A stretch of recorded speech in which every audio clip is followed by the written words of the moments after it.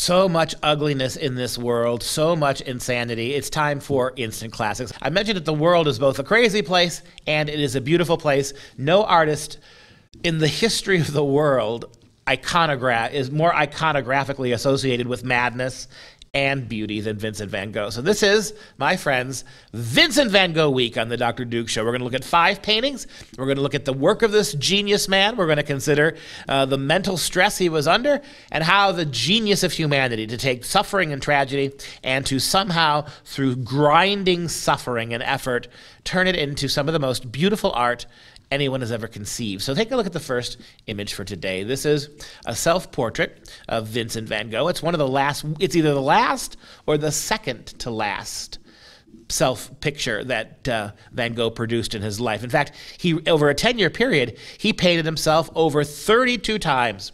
He painted himself because he often lacked the money to pay his models.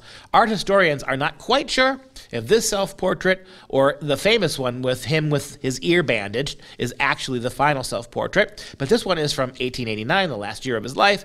Van Gogh sent this picture to his younger brother, Theo, his art dealer, and with an accompanying letter that read, quote, "Theo, you will need to study the picture for a time. I hope you will notice that my facial expressions have become much calmer, although my eyes have the same insecure look as before, or so it appears to me," unquote. And take a look at this, one of these final pictures.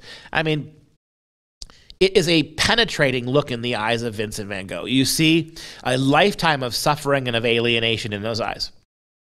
For Vincent to look at those eyes and say, those eyes reflect the insecurities is an understatement.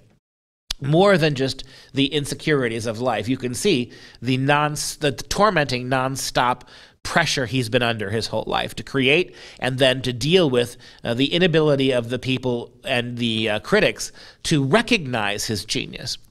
But he looks calm, as he said. Really interesting, though, if you look around, look at his hair, and look at the swirls that make up the background.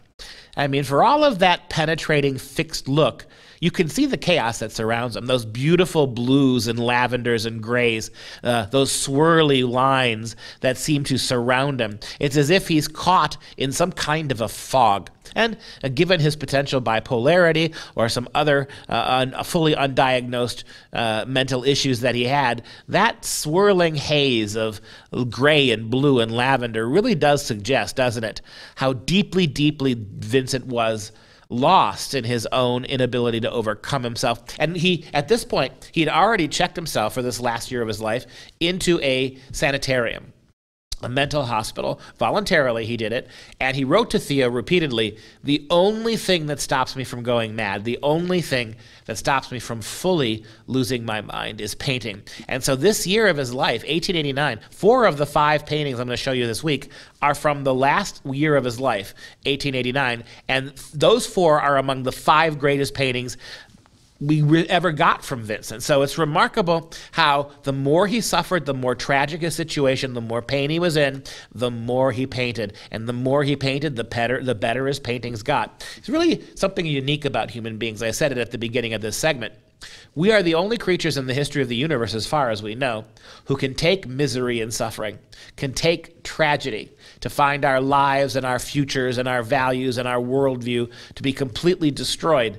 And yet, rather, in the process of suffering over those terrible revelations, can transmute suffering and misery into art. That's a transformational thing. It's one of the things that makes human beings most like God, the ability to take suffering and misery, to transpose it, and on the other side, produce beauty, art, and truth.